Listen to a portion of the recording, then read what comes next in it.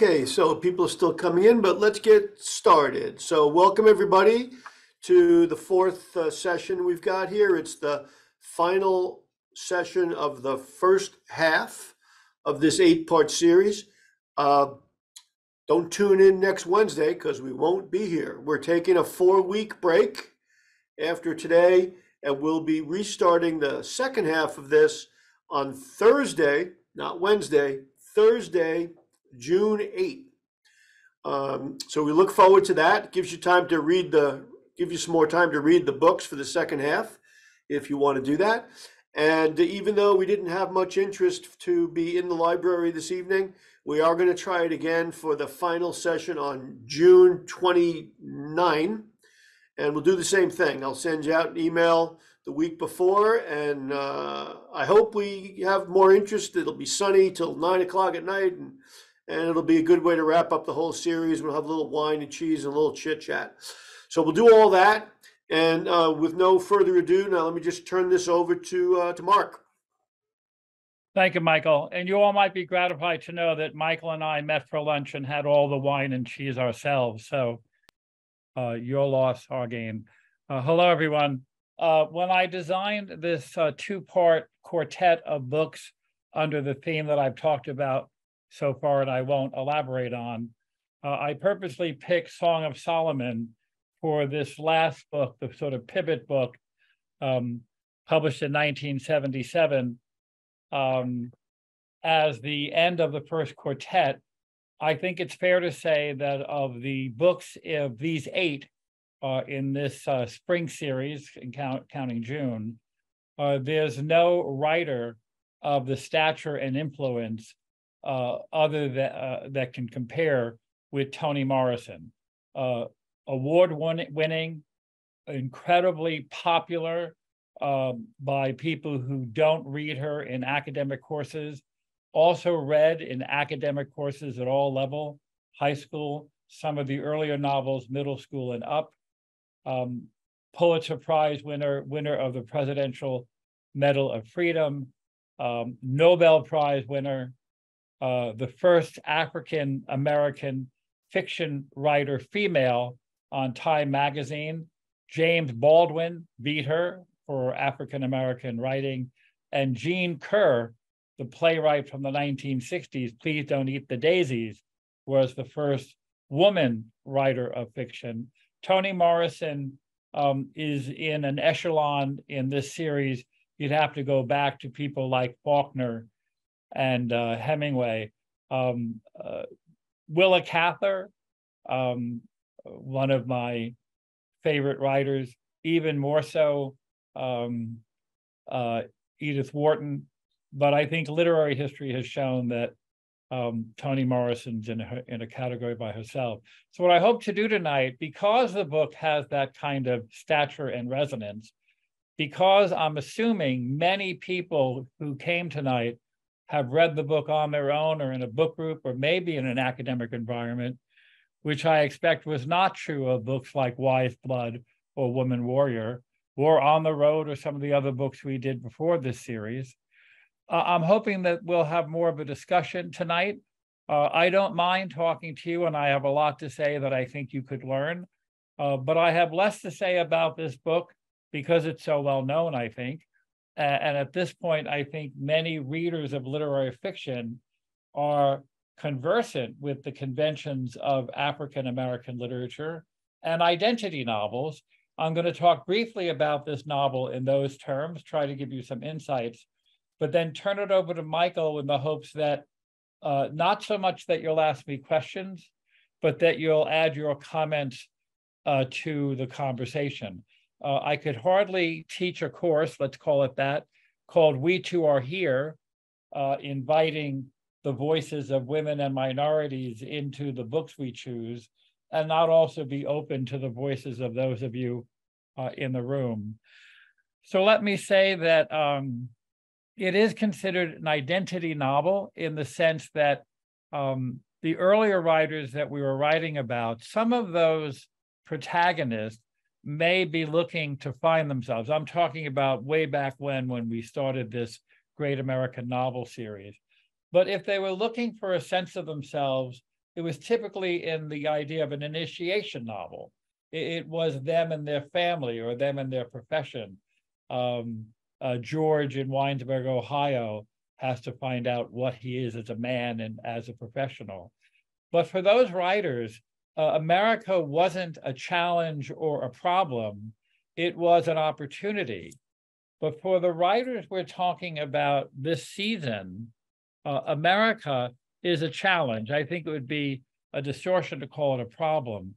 But for the Nebraska immigrants in My Antonia, America is a promised land, but not without its challenges. Most obviously in Woman Warrior, America is a problem and challenge for Maxine to find herself, not just as an adolescent, as a woman, but as an immigrant or the child of immigrants, as someone who is and both is not an American in the conventional sense. Now, African Americans, including Macon, are people who are part of this country and their ancestors before most of us were here. And so it's a problem that runs in multiple directions. This is clearly a story that has mythic, supernatural, you might say fairy tale overtones. There's a cottage in the wood, there's a witch-like Circe, there's a mysterious pilot who carries around her name and her earrings and some treasure in a bag. References are made to Hansel and Gretel. Early and late, there's a reference that may be metaphorical, may be symbolic, may be literal, about flying away to freedom. There's breaking the code of Solomon and Sugarman, and there's a confusion in naming that is very common with immigrants, including these African Americans. Macon Dead gets his name because he answers where he's from, and when he's asked father, ? He says dead, meaning that's his status, and his name becomes Macon Dead. He's not even named by a slave owner, a plantation owner. He's named through an immigration mistake. We know that happened to many European and other immigrants at Ellis Island. Malcolm X, when he wrote his autobiography with the help of Alex Haley, who, by the way, published the novel Roots about African-American ancestry, claiming it was his own ancestry. Seems that he exaggerated that, but that was 1976. And in 1977, the year this present novel, Song of Solomon, came out, Roots was on TV in January of that year, record-breaking commercial TV attendance to watch that miniseries in a week. Just it not only redefined what TV and a miniseries could do, it opened the eyes of many Americans, African American and otherwise, to the study of genealogy. The TV show did what the novel couldn't because it had that much more breadth. Toni Morrison is not working off that. She began her work on this book well before that series came out. But there was this kind of confluence of influences where in the same year as the TV series, the miniseries of Roots came out, so did this novel.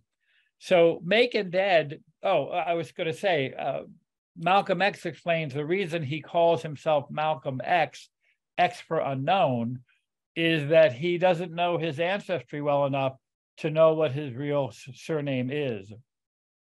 When I first encountered Malcolm X as a person of political and social importance in my youth, my Catholic upbringing had me read his name in the paper as Malcolm X, meaning 10, because I was used to seeing that as the surname of popes. And I had to be corrected, much to my embarrassment, that he was Malcolm X unknown rather than Malcolm the 10th. So in this novel, his father, Milkman's father, and of course, Milkman's called that for reasons we know from the novel. He's spiritually hungry. That's another reason. He's been infantilized by his mother, who has been broken by her past. We know she's had some kind of odd relationship with her father, even after he was dead. which is told to Milkman by his father. And his father is a real estate man who's a racist and whose motto is own things, own things. Of course, ownership is what made slaves slaves. And part of the message of this novel and part of the message of Beloved is what you should own is your own past. And so Milkman becomes someone who unintentionally, accidentally goes on a quest for what he thinks will be gold, influenced negatively by the 4 or 5 year older guitar. And it turns out that the treasure he is searching for and finding by going from Michigan to Pennsylvania to Virginia, that is the reverse route of a freed slave. Going deeper south is his own ancestry. And he discovers the meaning of the Song of Solomon. He discovers what is actually Pilate's treasure. And it turns out not to be gold, but the bones of her father, his ancestor, which of course is more valuable. And he learns something about himself by virtue not only of the story, but of language corrected, the correct name of Solomon. He learned something about folk tales and stories by the local people in Virginia who essentially initiate him. And he is empowered by the end of the book, not only to know the truth, but to have the courage to stand up to guitar, and the novel tells us to ride the air by flying. She has insisted, Toni Morrison, now dead a few years, that she wasn't being metaphorical in that, and I think that's true, but she also wasn't meaning that he flew away to freedom or Africa. In my own reading, my reading is my reading, for what it's worth, he dies, but he dies flying. He doesn't throw himself to his death off the top of a building, like the inaugural scene, which occurs on the day that he's born in 1931. And notably, 1931, the year that Milkman is born, is the year that his author, his creator, was born. Toni Morrison was born in 1931. I'm sure that's why the novel begins as it does. But Robert Smith jumps to evade responsibility. Solomon flies off to Africa to escape his brutal life. Milkman flies into his responsibility. Pilate has been shot. He's learned the truth of his ancestry, and somehow emboldened by not his one life, but by his history, he jumps at guitar and rides the air, I think to his death, maybe in one version, grabbing guitar and taking them both down. So it's meant to be a fall and a rising at the same time, which is one of the essential definitions of tragedy. There is a gain and a loss that are so intricately interconnected, you cannot separate them. You can't do the math in tragedy. You can't say, well, an awful lot of people died in Verona, Romeo and Juliet, innocent people, guilty people, but it was worth it because there's now a truce that the two families, the Montagues and the Capulets, won't fight anymore. Nobody reads tragedy that way. Yes, a good thing has happened, maybe, it'll be honored. And yes, terrible things have happened. And it's not a one canceling the other. You have good things and bad things, and that's the knot, what's called the nexus in literary criticism of tragedy. So keeping in mind that his journey of discovery is a reverse of the slave route, that he's going back not just to his past, but to the ancestral past of his slave forebears, we can look back and think that My Antonia is partly a return to earlier times by the narrator Jim Burton, who not only returns by writing the book about this place that he lived for part of his childhood or youth, but he returns to that place in the context of the novel after he graduates college. So there's a returning to a kind of, again, not his homeland and not his people in the sense of his ancestors, but a place that shaped him. And in Wise Blood, when Hazel Motes gets out of the army, he returns to Tennessee. And although he doesn't set up his preaching shop, his anti-preaching preaching stand in his hometown, partly because I think he doesn't want to be associated with his preacher forebears, he does it in Tennessee. He's returning to his origins. And certainly everything about his monomania is connected to his being so dismissive of Jesus and Christianity that he becomes more Jesus-centered than most Christians. And clearly, Woman Warrior, the idea of a journey there is not a quest in a physical sense, but a mythic sense, because she has her mother's talk stories to lead her on her way. Toni Morrison's parents, one was born in Alabama, her father was born in Georgia. They relocated, like many people did, to a more racially friendly state in Ohio. But all her childhood life, they told her traditional African-American folk tales and ghost stories, sang traditional songs.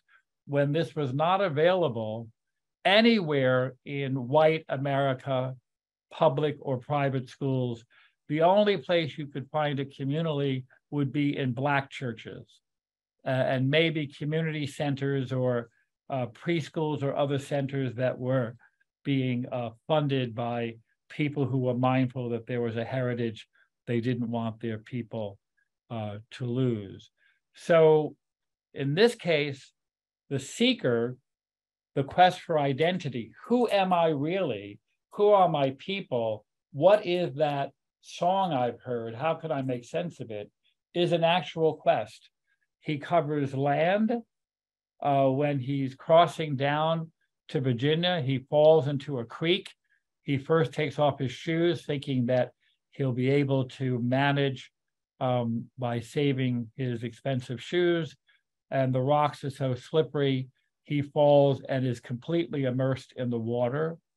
In many stories, even stories that don't have a mythic dimension, when a hero, typically a male, but not exclusively a male, goes underwater completely, it's a scene of baptism. Huckleberry Finn falls off the raft and is completely, nearly drowned. And when he comes up at the end, he decides to pretend to be Tom Sawyer. He renames himself.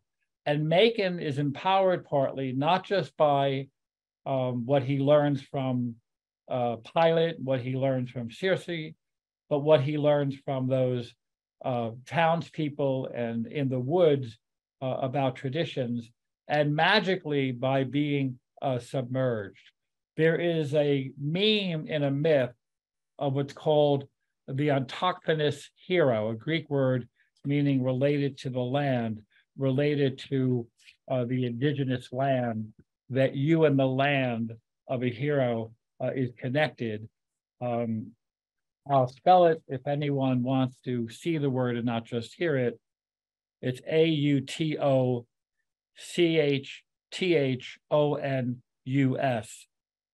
autochthonous. It means that the hero and the land are intimately connected. He can only discover his past by getting out of Michigan, traveling through Pennsylvania, and going home, not his individual home, but the identity of his people home. Along the way, he discovers that his left leg is somewhat shorter than his right leg, and so he limps. And there is also a type in ancient literature, in Greek literature, and you can be sure that Toni Morrison knows as much about these things and more than I do. She was the first African-American fiction editor at Random House, and she did good work there, promoting African-American writers and African-American course books until she got up the courage and support to set out and become a full-time writer on her own. And of course, the writer that we know her to be. Another meme of these heroes, I'm talking about the fact that he limps, is that they have an injury to their foot. There's a hero that you probably don't know from the Trojan War named Philoctetus, Philo, and so on. Achilles, of course, has a problem with his foot that leads to a downfall. Oedipus had his feet joined together by having a spike put through them to keep him immobile on a hillside so that he would die of exposure until someone took pity on him.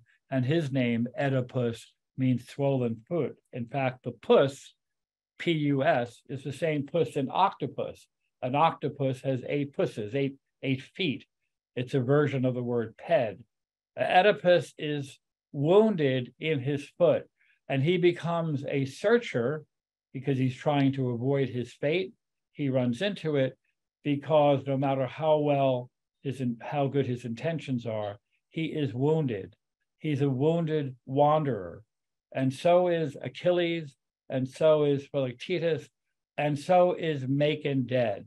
Macon Dead limps because he has a congenital problem. He's not wounded by a snake, as one hero is, or by that spike that I mentioned. And so there are a lot of mythic overtones that are not just African-American, but Western civilization. Homer has nothing to do with African-American culture. And it's that kind of encyclopedic knowledge that I think, with a light touch, Toni Morrison brings to this masterpiece. So a true tragedy in the sense of his fall and what has been done to his people, but a joyous comic celebration of the Song of Solomon, the story of Milkman, who grows to maturity despite his nickname, his sort of adolescent infantile nickname, and becomes someone who loves his past. More than once in the novel, the expression is given, "I love you all." And love is what is at the essence of Song of Solomon. So I'll end by saying that I tell my students, if you're reading a novel for the first time and there's an introduction to it written by a scholar or a teacher, somebody like me, never read it before you begin the novel, because they give stuff away. They're not worried about keeping their reading experience. If you have an introduction written by the person who wrote the book, that's different. Those you should read. But you should always read any epigraph to a novel that is put there by the author. It's meant to be a note of introduction. And the epigraph to this novel is, "The fathers may soar," S-O-A-R, "and the children may know their names." So what is that about?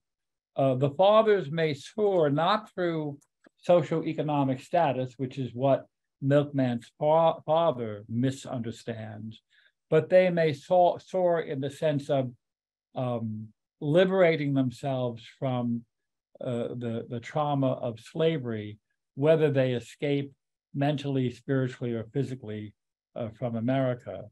But even though they may be gone by flying away, the children that they leave behind may know their names. That could be the may of a prayer, "May peace be with you," and "may the children know their names."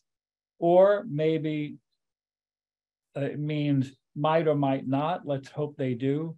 Or it could be both. It could be let's hope that they do, and maybe they will, or maybe they don't. They will know their name because although they remain behind, they remember. In Beloved, published some years later and considered by most people her masterpiece, Pulitzer Prize winning, people felt it was a significant contribution to her winning shortly thereafter the Nobel Prize. In Beloved, Setha's mother, Baby Sugg, speaks about how you have to have re-memory.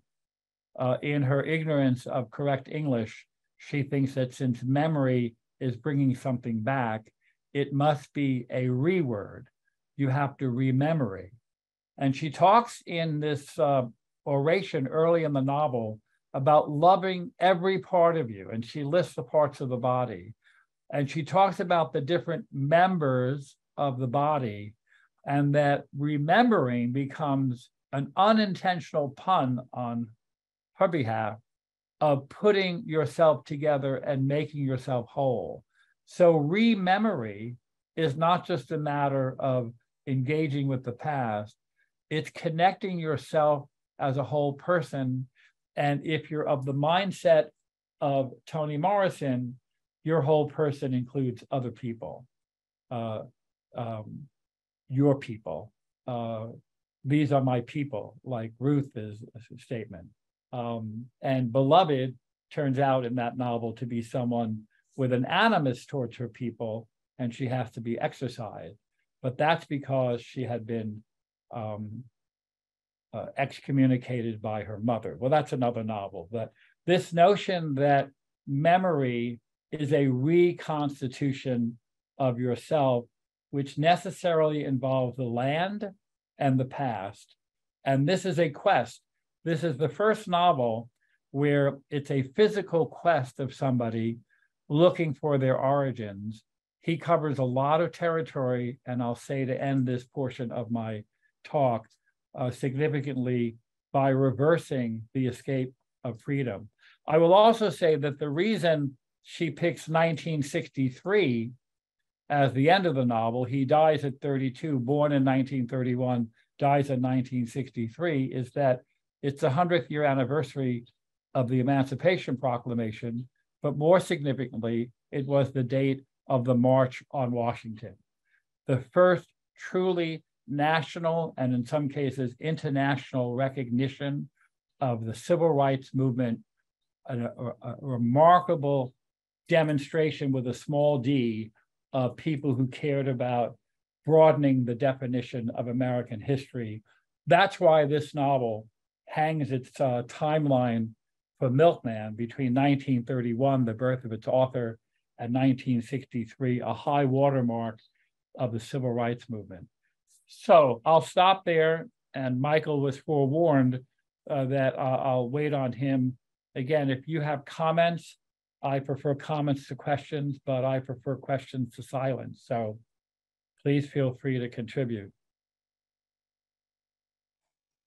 Thanks, Mark. Okay, Jacob is married by the angel of God, winning the fight between them, and therefore Jacob learns his identity as leader of the Israelites. Jacob is one of the earliest to find his identity by the injury of his thigh left by the angel. Yeah, that's a comment, not a question, right? Right. Jacob is Yes, named by the angel of God. Yeah. Yes, and I appreciate, I had forgotten that, and I appreciate that contribution. Should also say that historically, there has been a actual real-time affinity between Jewish Americans of the liberal persuasion, which in the 60s and 70s was many, many active Jews. I don't mean to say that there weren't conservative Jews in America, but they turned out not to be very outspoken. Liberal Jewish Americans had an affinity for the civil rights movement, partly because they were people of the book. They were people who were taught to do good and to heal the world. And their instincts, whether from their religion or their politics or some combination, or the way mom and pop raised them, wanted to do good. And they also recognized that there was a connection between the way that Black people had been marginalized and put aside and what happened to the Jewish people throughout history, dating back to the Bible. And so a lot of Negro spirituals feed off of not just Christianity, but the Old Testament and a lot of Santa Maria and island voodoo, because those were the gods that were in those islands, because African slaves brought their stories to America, not to the mainland, but to the Caribbean. And many of these Black slaves took the same position that many Native Americans did, which was, if you have a story, if you have a God, if you have a song that will help me solve my pain and misery, I am happy to sing it. I don't mean that they were foolish or not discriminating. They were hungry for salvation. And if you told them that they should sing this song because this would make them joyful, they were willing to do it and didn't care whether the origin was Christian or Hebraic or African. Thank you for that comment, the person who was that person who made it? Janet Krause. Oh, Janet, thank you. Thank you, Janet. Yep, I'll take another. Okay, another one. Okay. Please help me understand the flying motif that opens and closes the novel. It strikes me as somewhat silly and escapist. I think of Icarus, but I know I'm missing what Morrison is doing here. Yeah, well, I appreciate the candor. Of course, you'd be the first person to agree it can't be silly. So in the myth of Icarus, we're supposed to believe that this flying boy, because of his recklessness, has his wings melt and he dies. And his father's ingenuity can make a boy fly, but he can't keep him from being reckless. I think what we're supposed to understand about the flying motif will be explained better through the lens of Beloved. I want you to know I did prepare Song of Solomon, and I actually prefer it as a novel to Beloved, which I also very much admire. But in Beloved, and if this is a spoiler, this is on you. Beloved was written decades ago. If you've never read it, that can't be helped.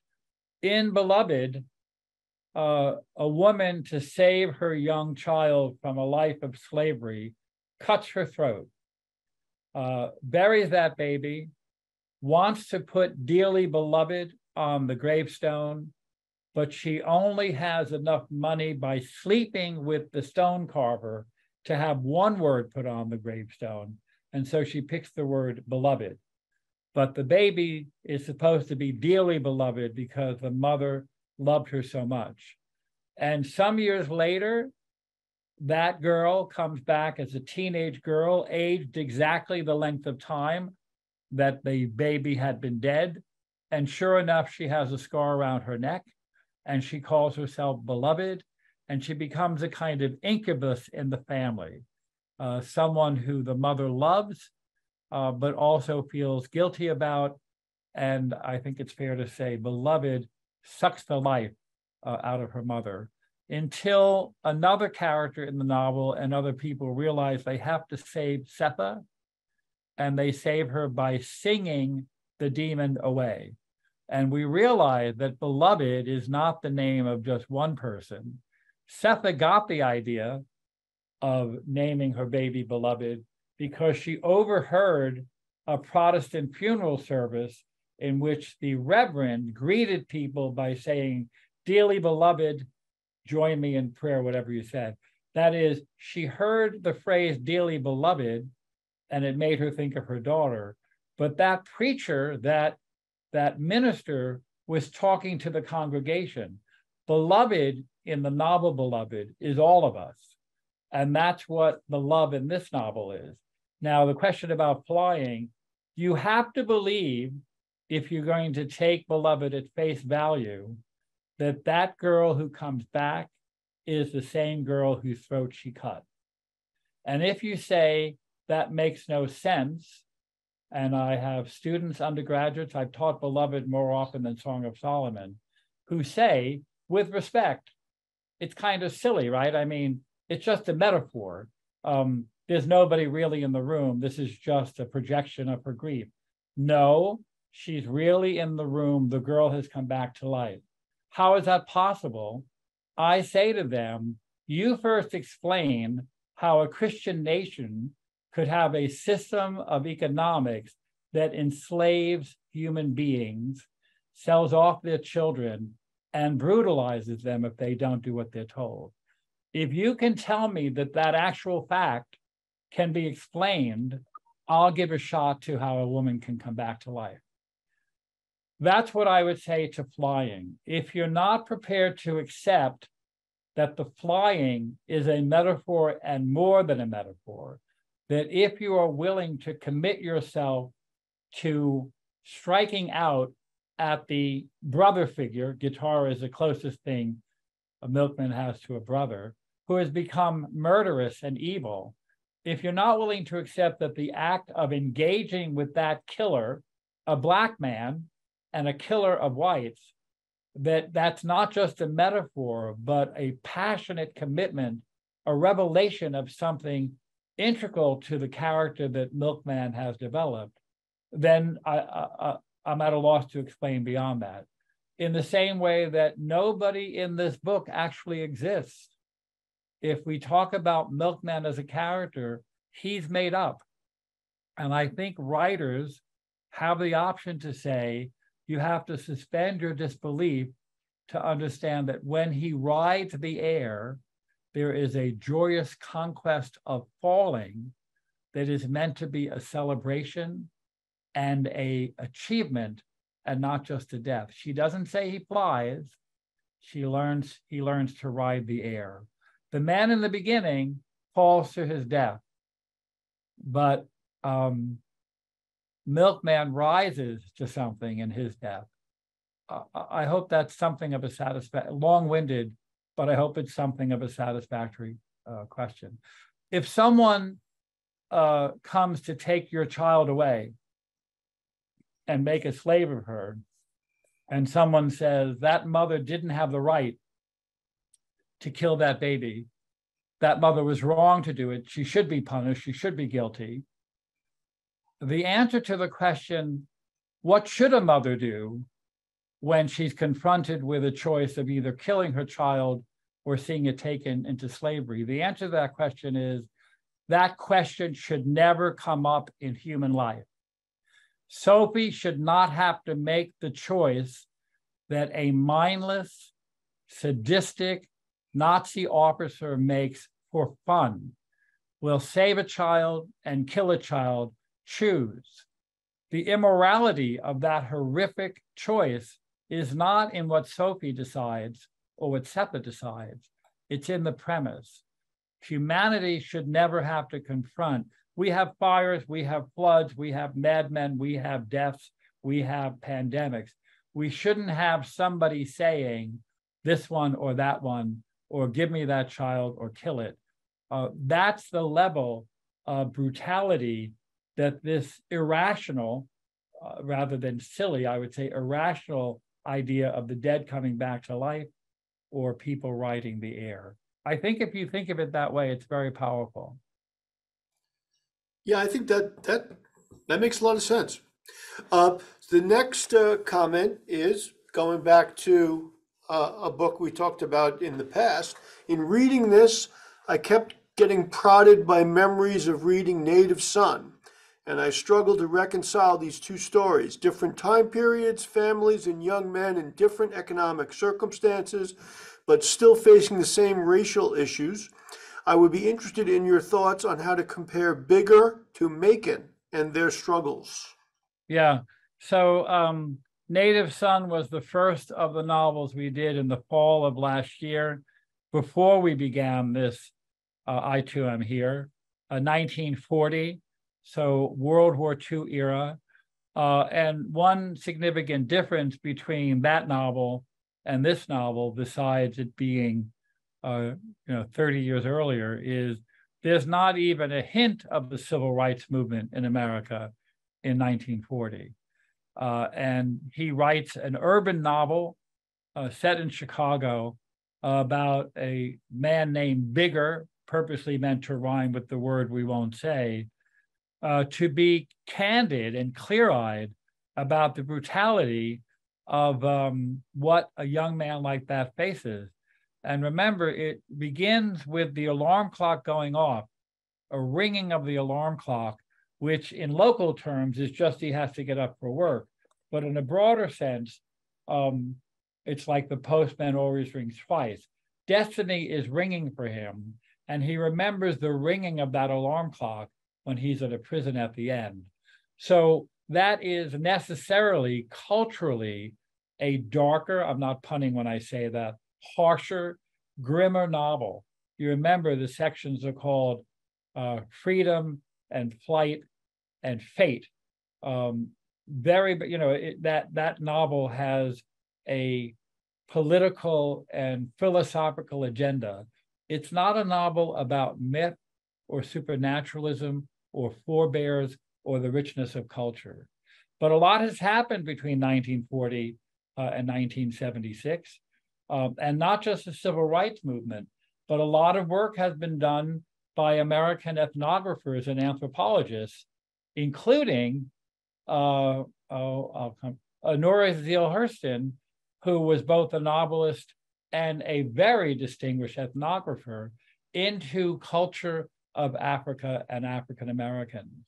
And so a book like this, Song of Solomon, could be written because more was known about the dignity of the African American past than was known at the time of Native Son. Now, of course, there are other differences. A woman author, a male author. Richard Wright had issues. I don't mean issues in the way my kid says, oh, she's got issues. He had themes he wanted to explore. But very big difference is the civil rights movement and the kind of cultural enrichment that ethnographic work of the 50s, 60s, and early 70s did for literature in America. You know, by the time she's writing and publishing this book, ABC is showing Roots. That's not going to be on TV in the 1950s. By the time she's writing, most major universities, and not just the best universities, have African American studies departments that didn't exist in 1940. And so there is a cultural shift in the recognition, not just that African Americans are people, are human beings. You'd like to think a lot of people got behind that. Some people are still not behind that idea, but that it was something cultural and broad, and that had a richness that their America was a different America from our America. When Michelle Obama, I can't remember now if it was Michelle Obama or Oprah Winfrey, you'll help me, said that when Barack Obama was inaugurated, it was the first time in her life that she felt proud to be an American. And a lot of people gave her grief for that because they couldn't understand, whichever of those two women it was, I'm forgetting because I'm old, that was horrific that they couldn't be proud of their country. Well, those people didn't walk in the shoes of African American girls and young women. You remember that when Trayvon was shot and Barack Obama spoke and revealed that he often would walk down a street and people in cars would lock their doors, and that he had to have a talk with his daughters about the dangers of walking while Black. Got it. Okay, well, those were the comments so far. You want to take off from there? Well, I want to say, as a way of summation and maybe looking ahead a little bit to where we're going, I want to say that the point of the series is that it's a kind of convenient myth and maybe a marketing gimmick, not just for publishers, but for teachers like me, to say there's such a thing as a great American novel. Now, it's true, the phrase is used a lot of the time. And I think I said when we began the series that in general, people in other countries don't believe that there's a great Polish novel. There are great Polish novels, but there isn't the great Polish novel. There isn't the great Serbian novel. And that's because the myth of America, the myth of the American dream, has this notion of being great and greater than anyone else. And I'm not going to make the obvious connection to recent politics and maybe politics returning, but Americans are very fond of thinking that their country, I'm not saying our country because I don't affiliate with this notion, is great and is the best country. And so it's a convenient thing to talk about the great American novel. And of course, the great American novel, whichever one you pick, whether it's Moby Dick or Great Gatsby or another dozen contenders, often has something to do with the greatness of America as a myth, manifest destiny, freedom, God favored, on and on, whatever it might be. The idea that a great American novel could reside in the Nebraska plains with a woman named Antonia, or with a woman from Mexico who has a house on Mango Street, and a book that we'll read in the next unit that is decidedly not a great book in the conventional sense. It's made up of 40-something little stories, very fragmented, very quirky, no clear narrative arc. Woman Warrior was a book that when I first did years ago at the Fairfield Public Library, the people who came to the talk told me in the discussion that they hated the book because it was so hard to read, because it wasn't the kind of book they were used to reading. There is an epigraph at the beginning of Fahrenheit 451 by a Latin American author whose name I'm forgetting because I'm old and I didn't think I was going to quote this, so I didn't write it down for tonight. The epigraph at the beginning of Fahrenheit 451, which is in celebration of keeping books, preserving books, is if they give you ruled paper, lined paper, write the other way. If they want you to write their way, write the other way. And Fahrenheit 451, Ray Bradbury, is not a conventionally written novel. And neither is The House on Mango Street. And neither was Wise Blood, or neither was some of the books we've yet to read. Because one of the things these authors are explicitly revealing is that if you are writing about minority identity, it's not enough to change the theme. It's not enough to say something new. You have to say it in a new way. You have to come up with a new form. And so maybe you have a woman come back from the dead, or a man who flies, both really and imaginatively, at the end of the novel to symbolize his not fall like Icarus, but his rising to glory. You have to find a way that's going to make readers of conventional fiction confused or uncomfortable. It's not sadism, it's not revenge, it's not payback. It's the nature of telling a story the way that your culture has trained you to learn stories. And so as we move ahead to the other novels that we're doing, again, all of these novels by women, we'll see how different they are from a wonderful but conventional book like A Tree Grows in Brooklyn, where even though there are problems of sexual assault and an alcoholic father and death of family members and not having enough money to survive, there isn't the sense that you don't belong in America, even though many people in the day of Betty Smith would think that Irish Americans don't belong in America. But there isn't that sense of not being American in the fabric of the story. The House on Mango Street, that girl writing that story, that is the woman writing the story of a girl with the name Esperanza, autobiographical about Sandra Cisneros, the author, but using the name that means hope. That girl has to figure out, does she actually belong in America? And she does it by writing a book that is imbued with her own culture, and she doesn't worry about you and me.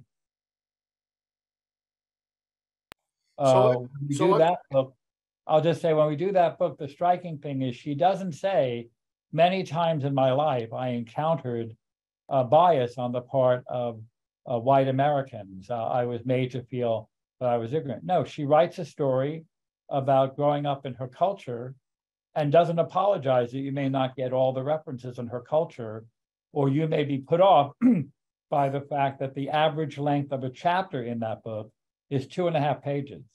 And some of the chapters are only a single page. And if you're one of my undergraduates, especially 25 years ago when the book first came out, you think, how can I possibly write a paper about a book that doesn't give me anything to hang my hat on because I don't know what she's doing? Well, she's doing her thing that we have to learn about by reading the book. Got it. So I had one thing I wonder if you could comment on uh, the use of the or the deployment of the names of the characters. So obviously you'd mentioned a few already, but you've got in there a Calvin, you've got a Luther, let alone First Corinthians, and I'm just wondering, And like, Pilate, let's not forget Pilate. well, and Pilate actually is one that I tried to think a lot about because on the one hand, audibly it makes you think of Pilate like a pilot of a ship, pilot of a plane, but the way it's written, it also makes you think about Pontius Pilate. I couldn't make that connection actually, even though that's the way it's written out. Well, that comes up in the book where someone hears the name and says, "You mean Pilate like a riverboat pilot?" No, Pilate like Pontius Pilate. And the point is, it's one of those names that parents, and some people say this is particularly true of minority or immigrant parents, they hear a name and they like it and they don't worry about whether it's a conventional or respectable name. When people satirize or even more cruelly make fun of the various non-traditional names that African Americans give their children, they're losing sight of the fact that a name is what you make of it. And there are many people of immigrant or minority backgrounds who don't want to name their children Michael or Mark or Janet, to name three of us who are here tonight, because that name has no resonance. And it happens that people will say, "I love the book First Corinthians," or "I love the sound of Pilate," forgetting that he's an evil person in it. They're not honoring Pilate. They like the name. That's very common with many people who, because of their immigrant or marginalized status, they're not stupider. It's that they don't worry about being respectable, because even if they name their son Robert Smith, he still might throw himself off a building.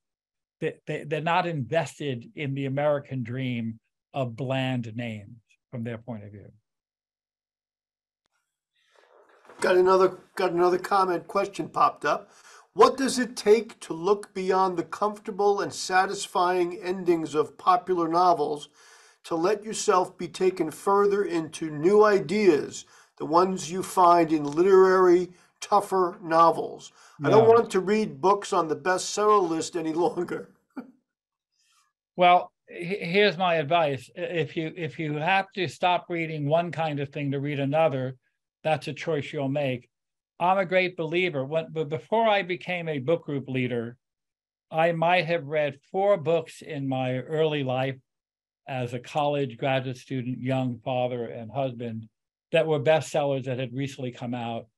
At least half of those were because someone gifted it to me because they thought, this guy's studying English, he'll like a good book that just came out. I really wasn't interested in contemporary fiction. I read literary history. I read the old masters. I was a graduate student going for a PhD in Victorian and modern British literature. You can't go by me.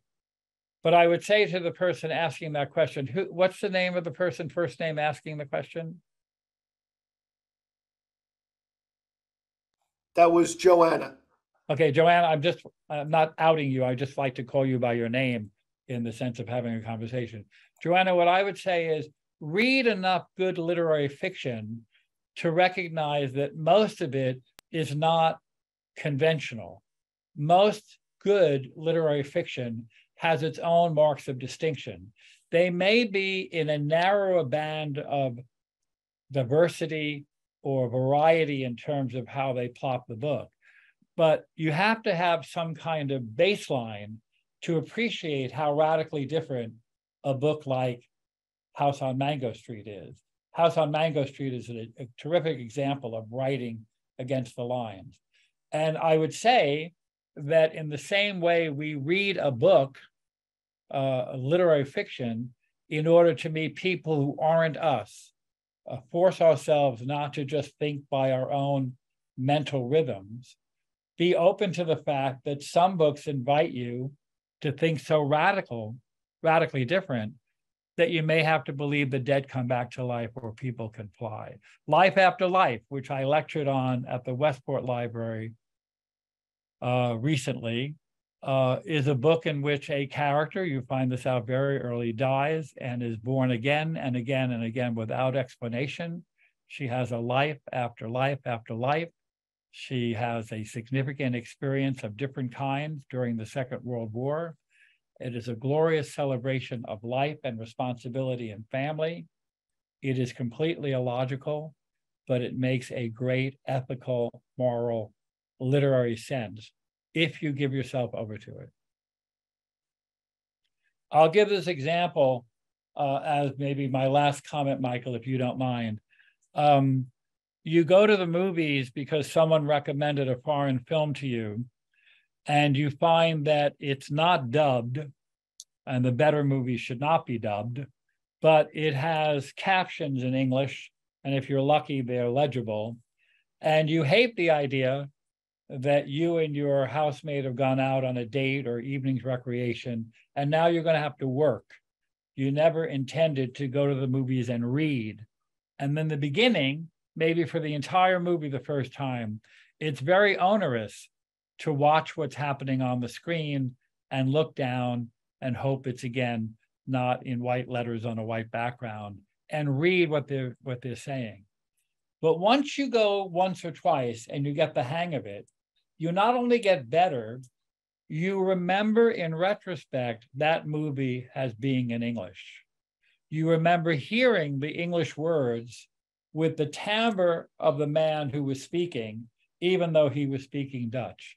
This has been tested by other people, not me. It's an informal poll that I've done with many of my friends, fellow graduate students, when I was a graduate student, and my own college students. You get the hang of it. It seems like you never will, but you do through repetition and commitment. Remember the first time you had one of those pencils in pre-K or K or first grade, and you were writing on paper that was so coarse, it had pieces of wood floating in it, and you had to write the word cat, and it took you 3 minutes to remember how to make a C and an A and a T. Forget spelling it. You had to remember how to make CAT. All of us can do that now in a microsecond because we kept at it. If you're committed to otherness, you just have to spend a lot of time with otherness. And to Joanna, what I say to all of you, get other people to do it with you. If you're not part of a book group and you know someone who's been coming to these things, or you have someone who is a fellow traveler, suggest that once a month you agree to read a book that's outside your comfort zone. Maybe you're going to read reviews, maybe not, and that you will do it in a group. Even if collectively you're confused, you will learn more about what the book might mean if you're talking to other readers. And with that, I'm going to say goodnight. I'm going to wish all the mothers in the audience a happy Mother's Day coming up in a few days. I'm going to thank Michael again for his great partnership. And I will be back in June when we pick up this series with another 4 books. Well, thanks, Mark. That was really great. And I'm sure everybody got a lot out of it and enjoyed tonight's session. And we'll see you folks in the first week of June. Remember, it's going to be on a Thursday. You'll get a reminder. We're switching to Thursdays. So see you in 4 weeks. Good night, everybody.